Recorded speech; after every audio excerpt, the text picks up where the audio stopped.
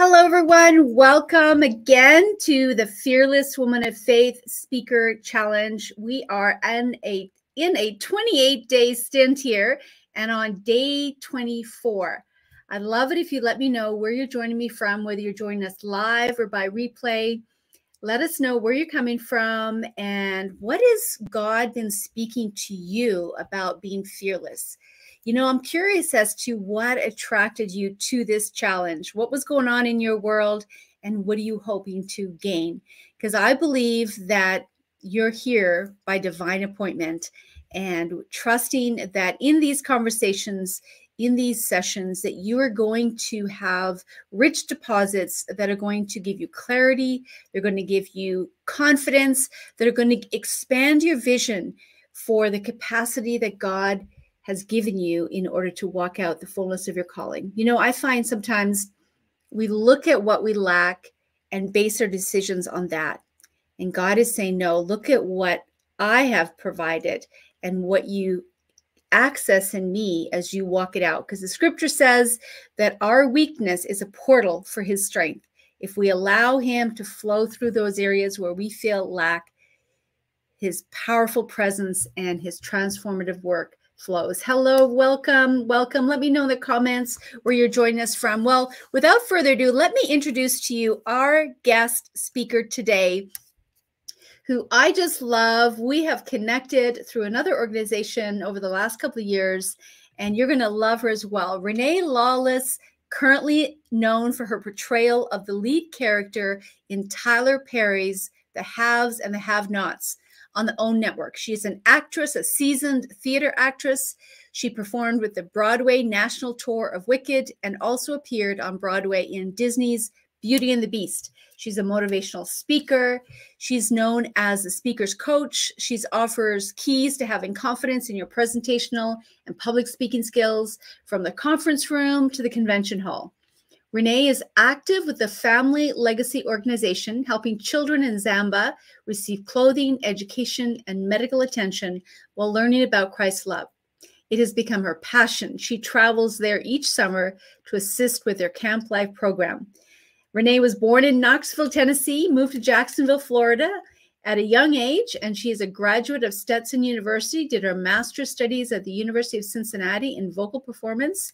And she currently divides her time between Los Angeles and Jacksonville. And she is going to speak to us today on Never Let Anyone Steal Your Joy. Hello, Rene.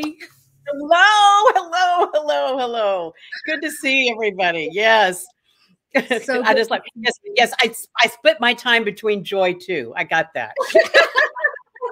Between joy in Los Angeles and joy in Jacksonville. Right. Yes, although you want to give a large portion of your time in the joy category. Exactly. Can't let anyone steal your joy. Exactly. That's right. Well, when we were off camera here, I was talking about how I love your pink top. That's my favorite color. You know, kind of a fuchsia. It's kind of, if you went on my website, it's kind of my color code. I like it. It's a very bright color. It's more fuchsia than pink, but I agree with you. I can't wear a lot of pastels, so I like pop color. Yeah, it's a nice color. Muted background. I had to exactly. I'm an actor.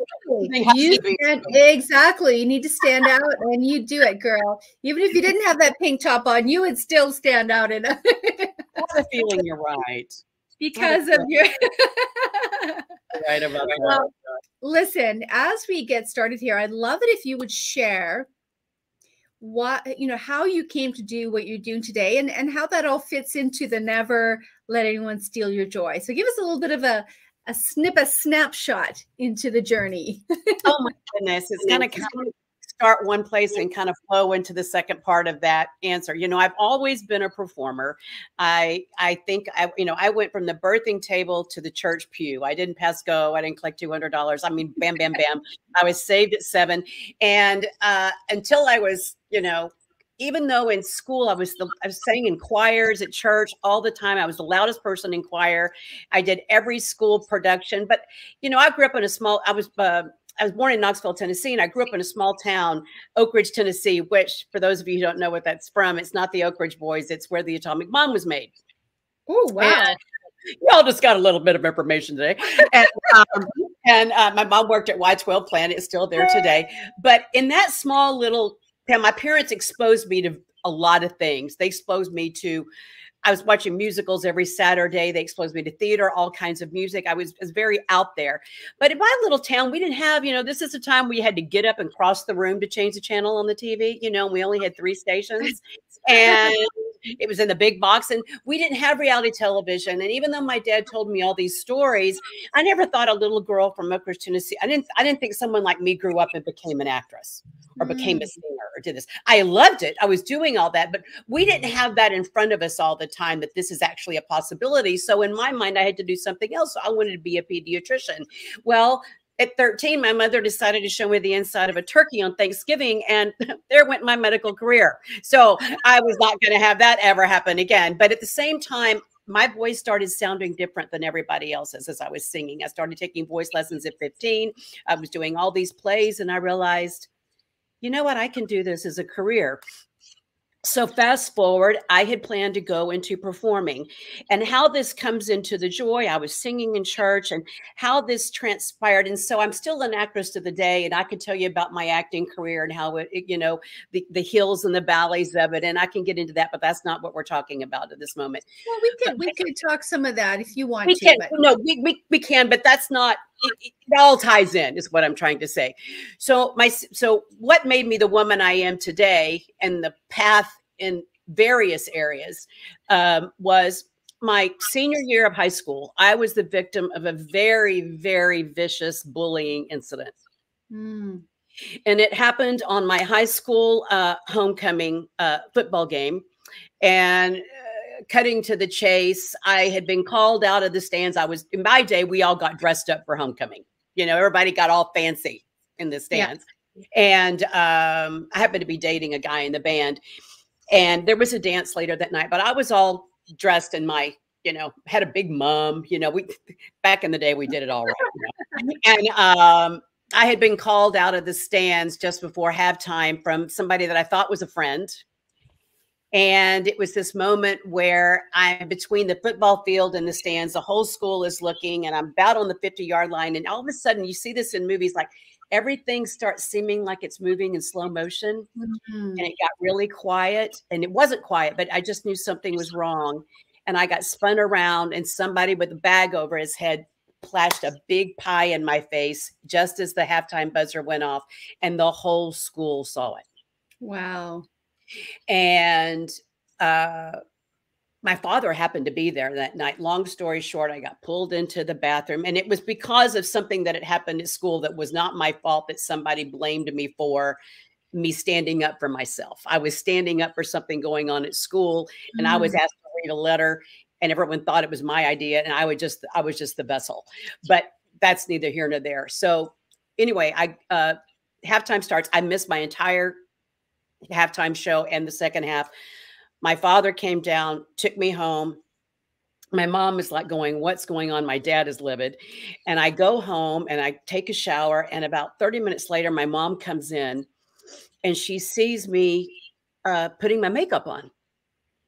And she said, what are you doing? And because I had taken a shower, washed my hair, washed all this. I cannot be around a Boston cream pie to this day. It's just something I can't even be around it. But I had done my hair again, and I was putting makeup on. She goes, where are you going? I said, I'm going to the school dance. And she goes, what? And I said, I'm only a senior in high school once. I only have a homecoming game and a homecoming dance once. And we didn't have cell phones in those days. I said, I got a man, I got a boyfriend there waiting on me. And I'm not going to let them win. I said, they took away the halftime. They took away the second half of my game. I will never get that back. They are not taking away this dance. They are not going to steal my joy. Wow. And that was the launching pad and I just kind of kept it. And I just kind of kept, that was the launching pad for me.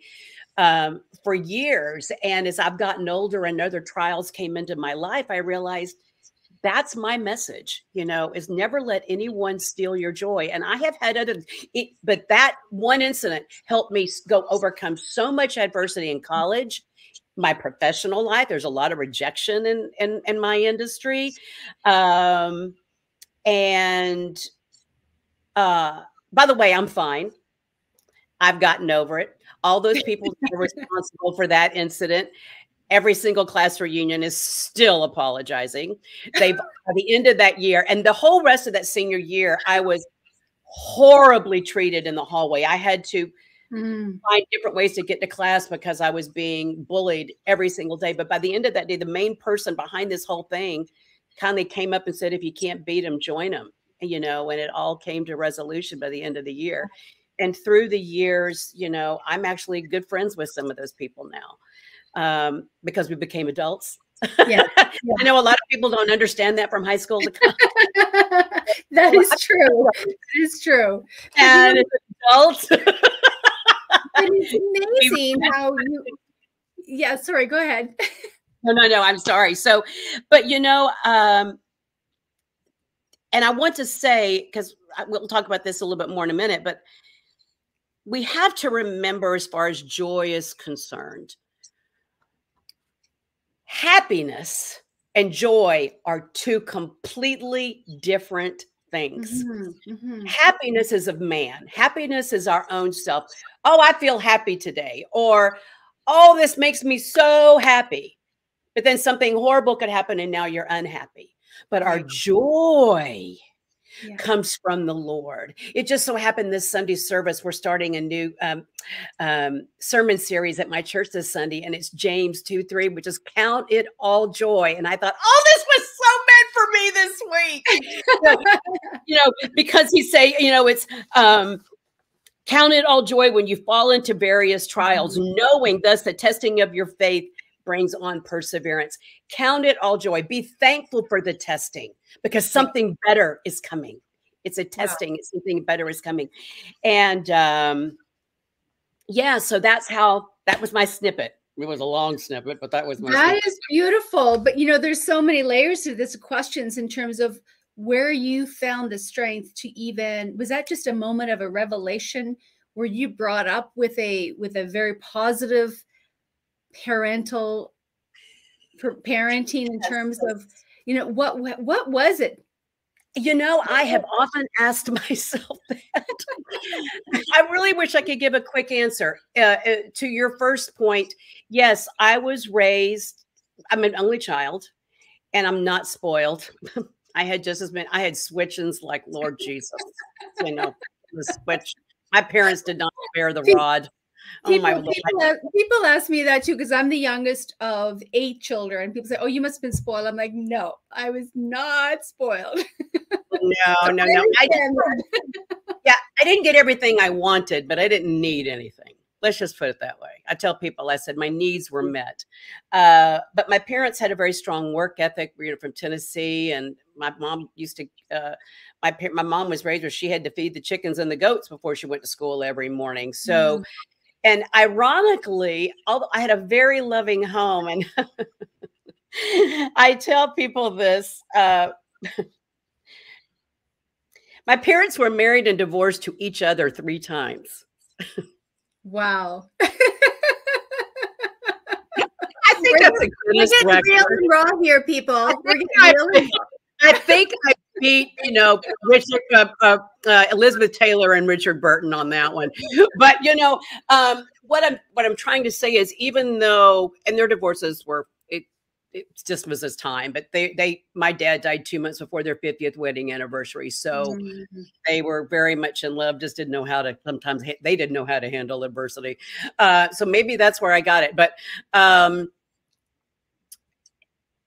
have to say, I got teased a lot growing up. I have a big mouth. I talked a lot and I was loud. So I was always getting teased. So I had already been dealing with that kind of adversity leading up to what happened my senior year. And I think it was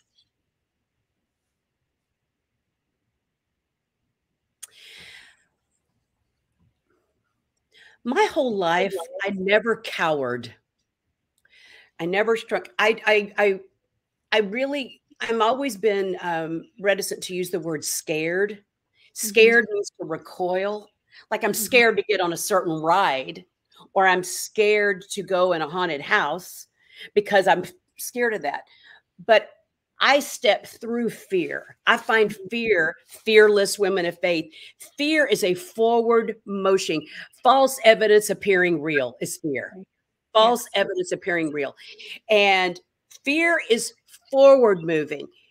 We all go into situations being fearful, but we don't stop.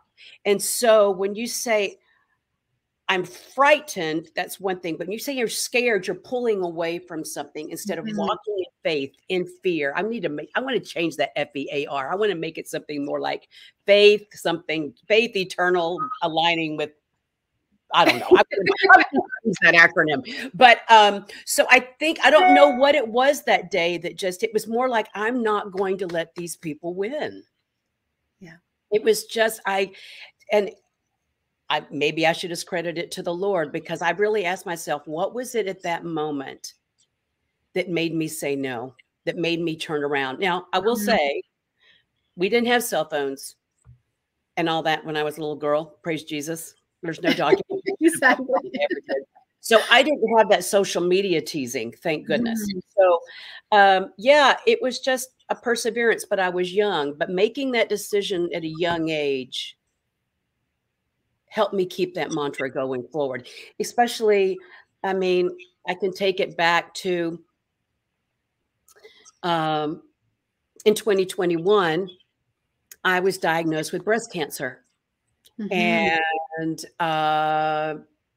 when I got the diagnosis, I didn't cry. I was more afraid about losing my hair. And I wore cold caps for all of you out there. So I kept most of my hair. A lot of it's growing back, but I lost about 40% of it. And while it was a very uncomfortable time, when they told me I was cancer free after all the chemo, I said, I know. And they were like, what? And I said, I never doubted that I was going to be this. I never doubted, because I told people I was diagnosed with breast cancer. I didn't have breast cancer. Okay. Our words are powerful. Our words are powerful. You know, joy is not dependent on our circumstances. Because some of the world's most miserable people are in the most envious positions. So, you know, we can't judge our circumstances, because it goes back to, I want to say, our joy comes from the Lord. And that I will be joyful in all things, because He is our provider. He is our truth. He is when everything is dark, we have hope because of the Holy Spirit. Our joy comes from that Holy Spirit. Exactly. So and I love that distinction, because I think a lot of people struggle with this concept of joy being not dependent on their circumstances. Right. You know, that the distinction between the happiness and the joy piece, how the joy can be an ongoing state that you rest in, that you reside in, and why is that important, that you don't let, I mean, especially if we're talking about women of faith here, kingdom women who know the Lord, you have joy Himself on the inside of you. Why is it so important for us to, first of all, recognize what are the things that try and steal our joy, but what it does to us when we allow that joy to be stolen? I think it makes the whole body shut down. And I'm going to back up a second. What it means when our joy is stolen, you are now what I call, you are now stopping what the Holy Spirit wants to do. And you are now putting a block. I don't want to hear that today. I don't want to talk about that. You just don't understand. You just don't understand, Lord. You don't understand. How can I be joyful? I just lost this person. My finances are down. How can I be joyful? Job was always joyful, and I'm going through a season right now where I feel like I have my Isaac on the table and my hand is raised with the knife and I'm waiting for the ram in the bush. But I count it all joy that I know that I have, done what the Lord has said. Now, I want to share something. In order to experience true joy, we have to make sure we are right with the Lord. Because it's not just to say, well, I'm a Christian, so I have joy, so I'm going to go through my day. But if we are not walking with him daily, the joy shouldn't be gone, but it will be diminished. There is an acronym that my mother used to love. It was big in the 70s. It's still out there a little bit. And it's called JOY. And it was Jesus first, others second, you last. And even as a teenager, I had an issue with that. And I thought, So as an adult, I have changed that acronym. And I think it's Jesus first, ourselves next, and then yada, yada, yada, yada, yada. I love that. And I know you love it so much, because Jesus is on the throne as the king. We have to walk with him. We need to make sure we are right with him before we can serve our spouse, our children, our job, our daily life, or do anything for that homeless person on the street. There's a reason why I said, love your neighbor as yourself. There's a reason the airplane says, put the mask on yourself first before you help others. You cannot give life or oxygen or support or aid to someone else if you are not right with yourself. Yeah. And it's not confidence. There's a difference. It's not, yes, it's confidence. Your confidence in the Lord. Lord, I don't know how I'm going to speak to this person. Lord, I don't know how I'm going to do this. Lord, I don't know how I'm going to make it through, but because I have you, I know all things are possible through you. And going with joy, I cry a lot. You know, is this a Bible verse? Joy comes in the morning. Yeah. Okay, I meant to look that up. I meant to look the verse up because I say it all the time. Joy comes in the morning. I've changed that too. Sorry, Lord. Sorry. Well, you're not allowed to change the script. I changed the spelling. Okay. Joy comes in the morning is in the Bible, morning. Okay. But I also say, in addition, joy comes in the morning. Yes. Joy comes in the morning. And that's what it talks about, right? He turns our mourning into joy. Exactly. Really. Exactly. Yeah. So that's English spelling. So I didn't look up the Greek word. So maybe it means them both, you know, or the Aramaic, whatever it was, you know. But you're right. You're just putting, you're playing on the words. The meaning is still the same as what it says in scripture, is because he turns that. So in the midst of that mourning comes joy. Right. Exactly. And I also speak of, you know, people go, but I'm broken. I mean, you know, the biggest joy, you know, let's take COVID. During COVID, you know, a lot of joy stealers were out there. Our job, you know, our family can steal it. What was going on, the uncertainty, all of that. But a lot of people, if you sat into that, there's a verse, through brokenness can come rebirth. That's why joy comes in the morning. You know, through the adversity comes the birth of joy. In 2 Timothy 3:16, I want to read you something. All scripture is breathed out by God and profitable for teaching, for reproof and correction, for the reigning in righteousness, that the man of God may be complete, equipped for every work. The word correction in the Greek word, it means epinorthosis. Notice the word ortho, and you'll see the relationship with orthopedics. It's the only place in the word is used in the New Testament, and it is defined as setting to rights, reparation, restoration, such as with a fractured bone. So I say, when we are broken, count it all joy, because that's the way the Lord puts us right. Cool. And brings us through rebirth. How many people through all of that adversity of COVID came out as a new person? Yes. New job opportunities, a new passions, better relationships with their family because they were locked up with them for so long, you know? So yes, but you got to keep that joy as the focus. I know I'm a little all over the place on that, but you see what I'm saying? Yeah. And it's a choice, right? I am sorry. That's not supposed to happen. I had done this. No. I thought I had turned everything off. I'm sorry. That's all right. It's all right. We're good. I was like, I never saw that before. Consider all joy when you face trials of many kinds. Exactly. I'm like, oh no, I'm going to turn my phone so that won't happen anymore. Okay. Okay, where were we? No, it's true. It's a joy. It's a choice. I see it as also a choice. It's also something that, like it talks about in Galatians 5, you know, the fruit of the Spirit. Yes. The joy is a byproduct of our relationship with the Lord as we look to.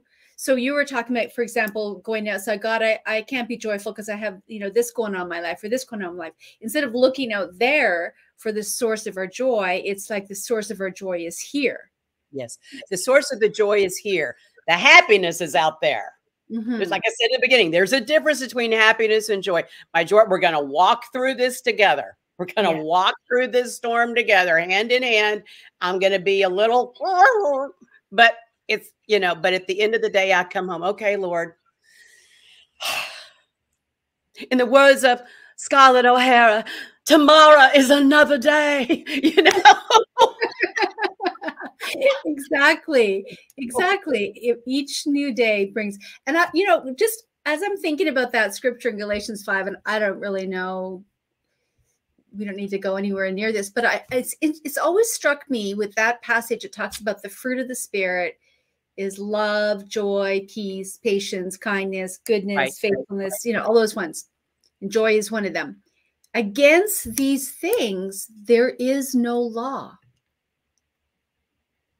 Like there's nothing.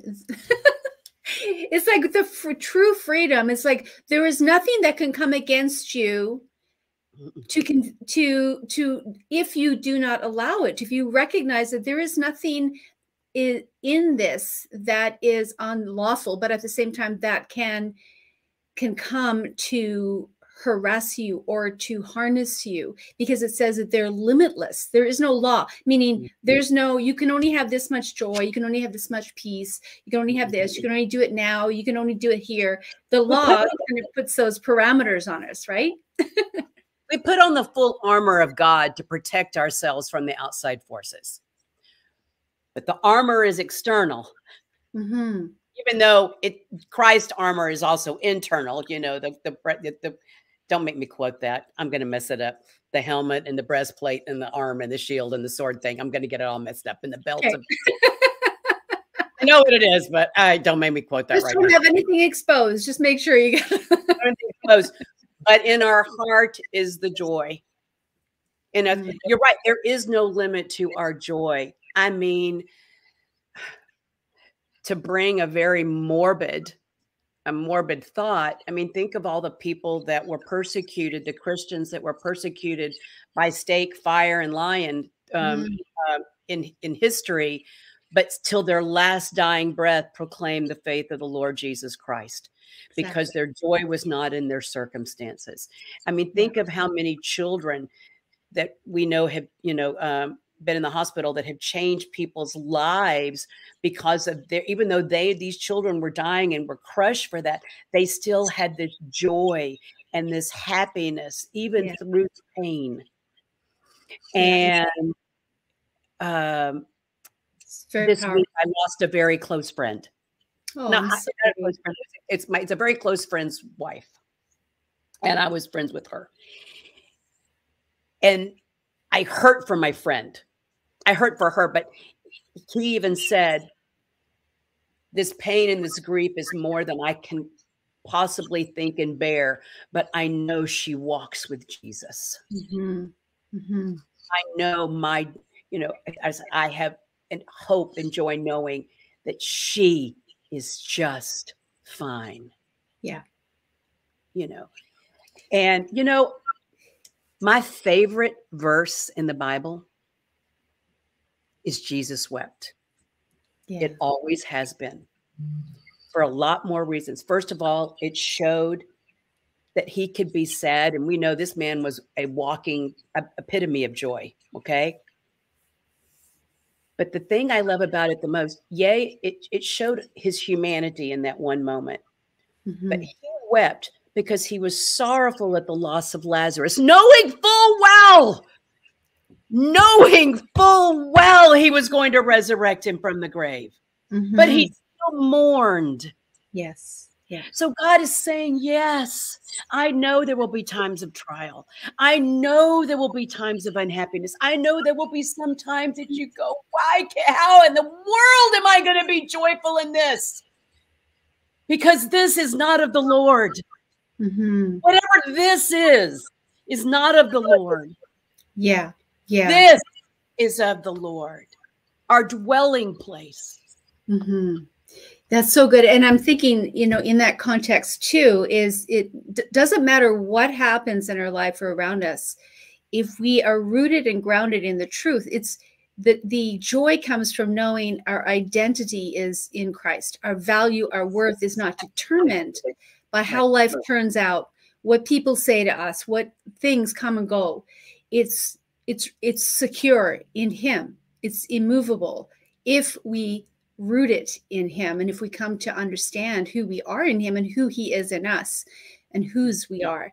And that in and of itself, the focus of our joy is in that. Like Jesus said, the joy set before Him, He endured the cross, because He saw on the other side the freedom that would come to us because of His one act. And to Him, that was the greatest joy, to be in relationship, to restore that. I mean, even, in Gethsemane, Jesus is sitting there pleading. Why? I mean, he was the pits of despair. This is even before the cross and the beatings and all that. But he just said, thy will be done. And oftentimes, especially in in different seasons of my life, I will pray purely for peace. I will say, Lord, I can't fix these circumstances. Only you can do that. I can't do anything about this. I just pray for peace in it so that I don't lose my focus on you. That no matter what's going on, no matter what's happening, I can be at peace. Because what happens when we allow all of that to come down on us, we start losing sight of the one who really does hold our future. Mm-hmm. When we start cowering, we're not looking up. And I have laid on the ground prostrate, with the Lord and going, and you have to find that morsel of energy. And trust me, back to my original story, I did go to that dance. I had the time of my life. And a lot of people, teachers, came up and said, did this just happen to you? And they said, and you're here? So it completely changed how I was looked at by my teachers. Mm. That didn't mean that I didn't go home and cry myself to sleep. Mm.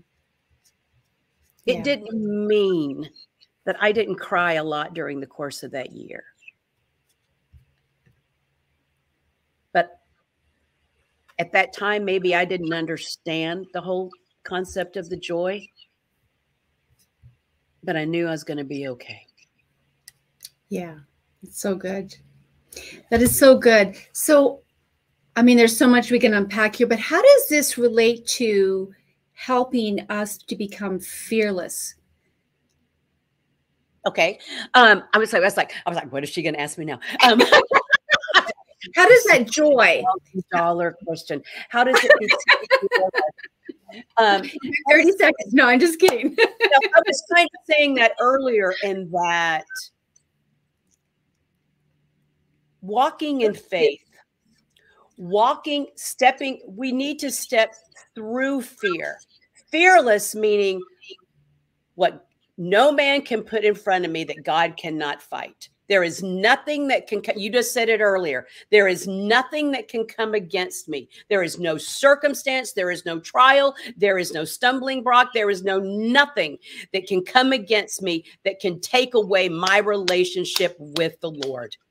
So once I have that, I can step out to anything because God is my partner. God is my partner. He is arm in arm with me through as fearless women of faith. I am forward moving. I am forward walking. I walk out. I'm a big risk taker.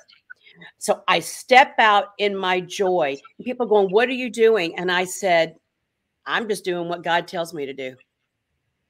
They said, but you're not supposed to go that way. Well, you know, I'm supposed to take the road less traveled.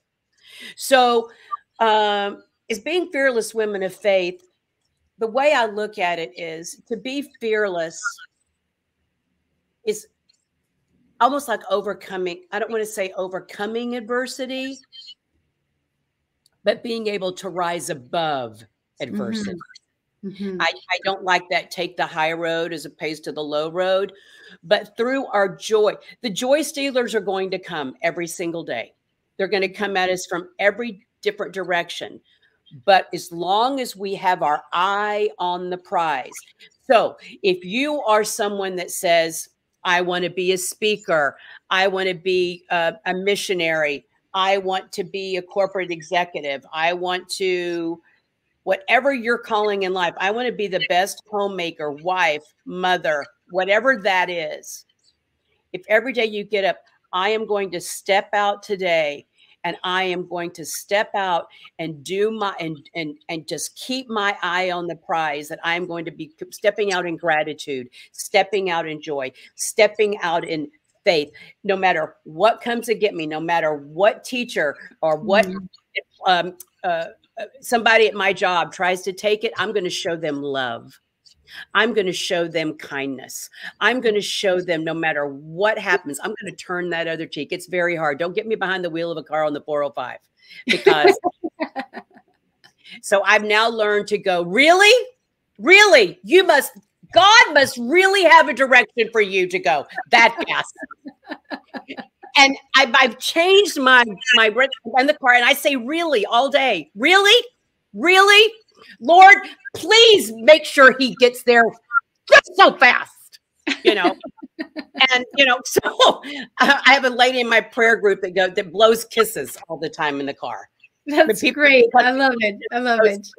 You know, so as far as how can that be for fearless women of faith, it is if we wake up every day and that first, you know, we pray that first step, I'm stepping out on joy. Yes. I'm stepping out on joy. Oh, I stepped on the kid's toy. Oh, but I'm taking another step, you know? So it's a forward, like I said, fearless is a forward moving. So it's just keeping your eye on the prize. It's so true. That's so true. Joy and fearless. Maybe I didn't prepare that right. I really didn't. No, you're no, and you know what? It's not a trick question.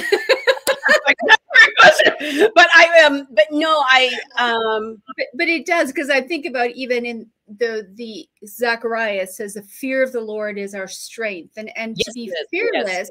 Right? To be fearless, we need to have strength. We need to move forward, like you said, with a determination, with a focus, and it's where is our focus, and what is it that's fueling us? Is it the fear, or is it the focus of what the Lord has done? And so when we have a joy in knowing we're moving every, and it's also what we tell ourselves. For instance, and I had to learn this myself. This was something I struggled with. Let's talk about finances. Okay. People go, well, I mean, my finances are draining. Things are running out. What am I going to do? My bank account is almost empty. Well, what if your bank account was just partially full? Exactly. And God kept that big space to put more in. So instead of being almost empty, what about partially full? So now I've got room to fill it up even more. That's so good. And so if we turn the vernacular around and keep that, you know, okay, it is a half empty, half full type glass thing. But if we think in the full as opposed to the empty, what we tell ourselves changes our mind. So good. That is so good. Yeah, is asking God to shift our perspective so that we are rightly viewed. I love it. I love it. And this is a daily thing. You know, this is, like you said, there's always things, people and things trying to come and steal that joy, because I believe it's a weapon as well. I believe it's one of the weapons, just like peace is a weapon. You know, it's a fruit of the Spirit, but I also believe it is a weapon against the darkness that tries to overshadow us. And the more we learn how to use that weapon just by resting in it and embracing it. And you are an example of joy, you know, from as long as I've known you, Rene. So this is I have moments. I have my moments. Well, you know, I learned that I'm one of those people. Okay, this is my biggest flaw. Confession time, everyone. No, just my biggest flaw. People go, you know, do you listen? Trust me, I know every single one of my own shortcomings. I could write a whole list, and I think if everybody knew their own shortcomings, they could really change that. We have to write that what we know we suffer, you know, some besides just our positives. But I will sweat the small stuff. I will sit there and get so upset that a letter got misplaced or just something stupid, just really something stupid. But the whole house could burn down.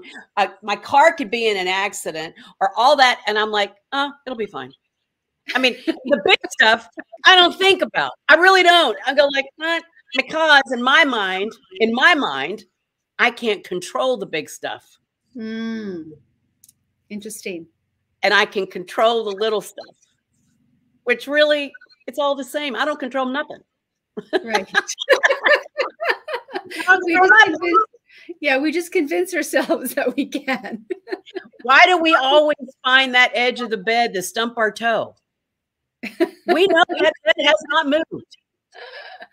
And we will find it and stump our toe. So we clearly aren't in control because we're still going to find the edge of that bed to stump our toe, you know?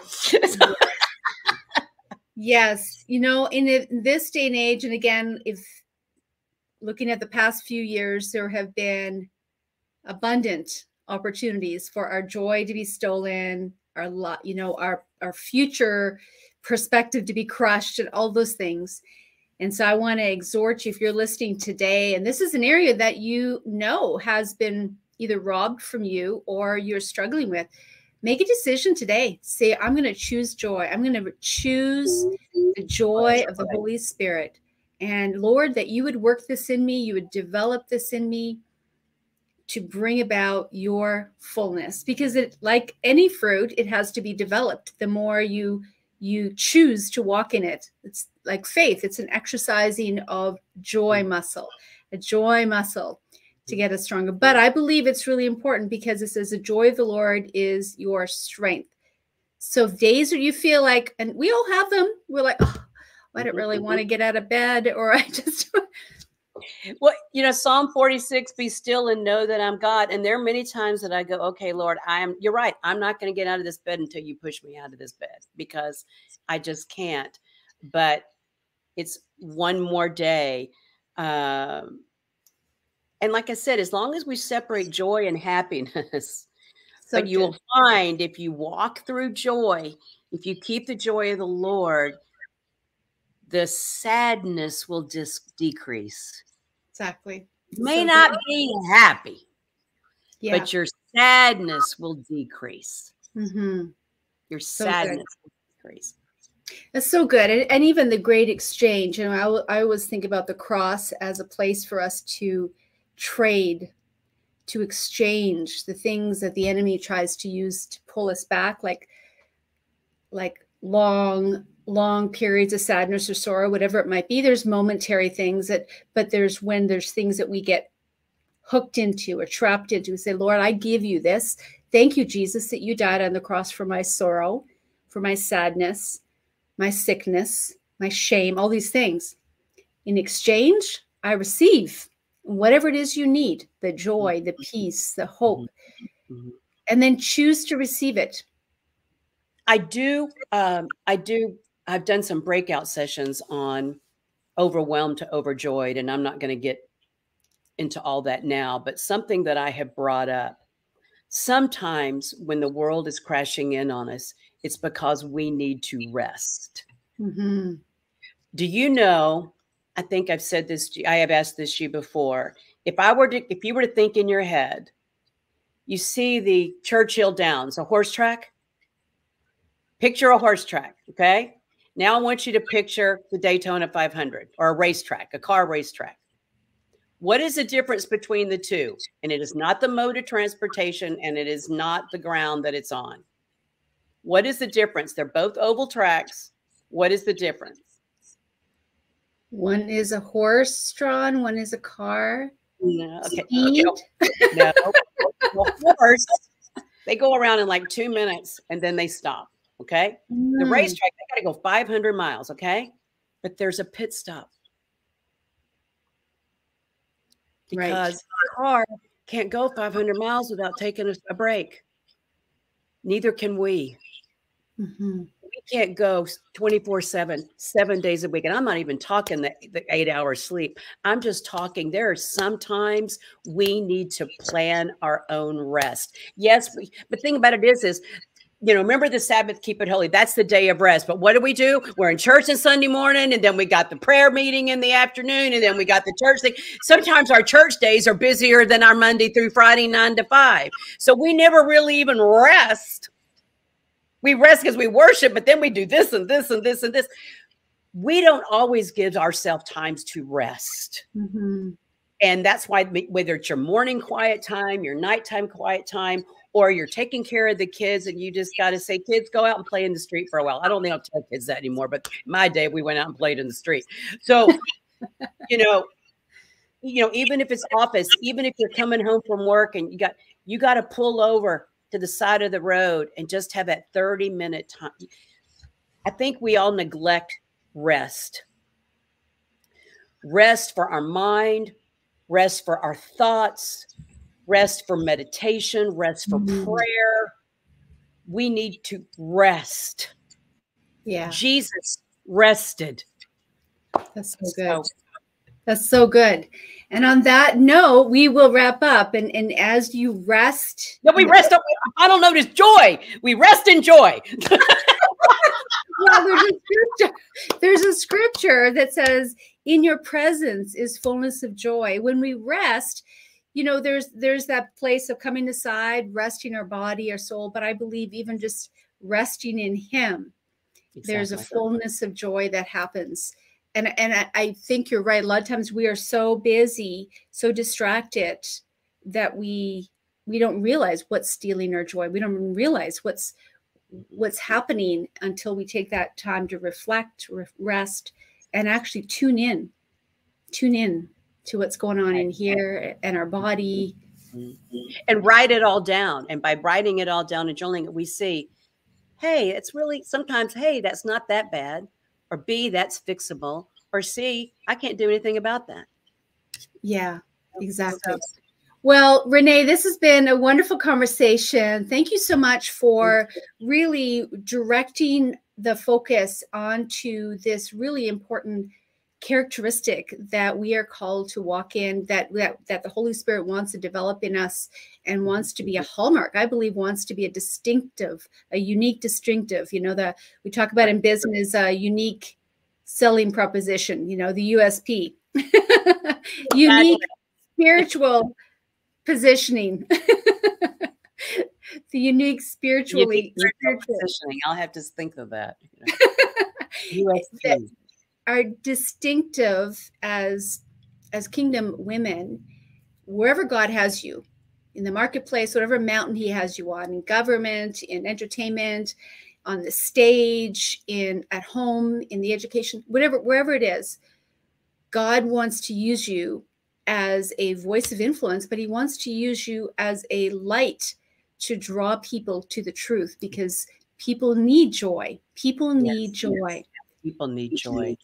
People need joy. And we are there the are ones. People on the street that have joy. You know, so their circumstances do not dictate our joy. Yeah.